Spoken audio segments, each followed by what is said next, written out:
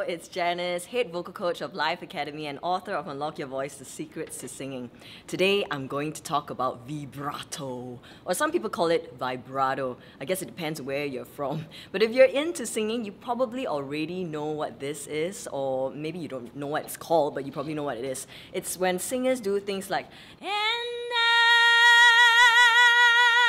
I, or sometimes very subtly, So it could be subtle or obvious, but it basically refers to the oscillation between two pitches as we sing. Now, oscillation simply means, going back and forth in between those two pitches. So if I were to use the piano to illustrate this, it would be something like this.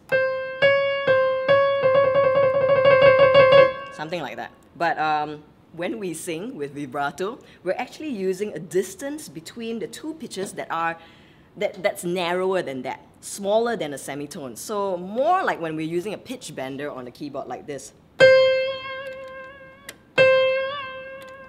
But of course in singing, let's hope we don't sound like that. Alright, so how can we do this? A lot of people have been asking me that. Is it even possible for anyone to do vibrato? The answer is yes! Anyone can do it. All you gotta do is practice these 3 steps, and do note that this is a quick step, right? Quick guide, quick tip on how to do vibrato. So there are more ways to dig deeper into this, but this is just a quick guide. Alright, 3 steps to this. Number 1, pick a note of which is comfortable for you to sing in first, to practice singing vibrato. So comfortable means don't pick a note of which, you can barely even hold. For example, if it's sitting on your break like this, like this, and this is like not comfortable for you, don't even try to do a vibrato on that note right now. Pick a note that is comfortable. So maybe somewhere here. Comfortable means you don't feel any strain and you can sort of hold that note. Second step is to make sure you have a steady pace of breath going through your vocal cords and out of your mouth. So basically, steady pace of breath exhaled. So this is how it should sound like. The air that's coming out. Not so much like this. That's not good. That's not steady at all. So if you can sing straight notes, just sustain notes steady as well, that is good. So something like this.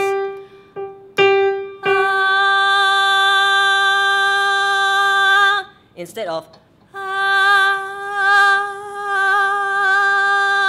alright, so make sure you've got that note comfortable, and then you've got that steady pace of breath going, being able to sing straight on that note.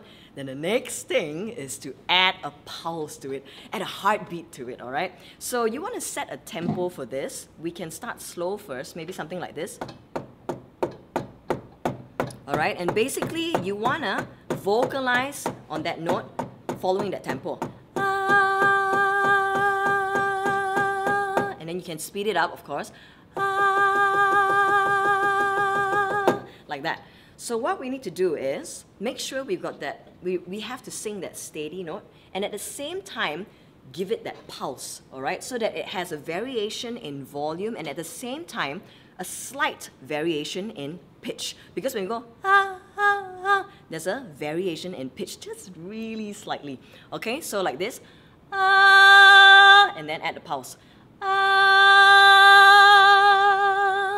Let's try that again.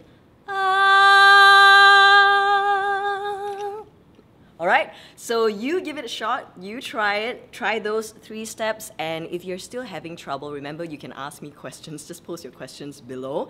But if you're still finding it really hard to get, chances are it could be your breath control or breath support is not quite there yet. That's why you can't seem to hold that steady pace of air, which is very important in singing with vibrato. If that's you, you might want to hop over to my website, unlockyourvoice.com.my, and make sure you grab a copy of this book. There'll be breath control and breath support exercises in there to help you. Otherwise, you can just simply go to my website and there'll be videos to help you with other singing stuff. Alright, so I'll see you in the next video, and if you do have anything you would like me to talk more about, just remember to post it below.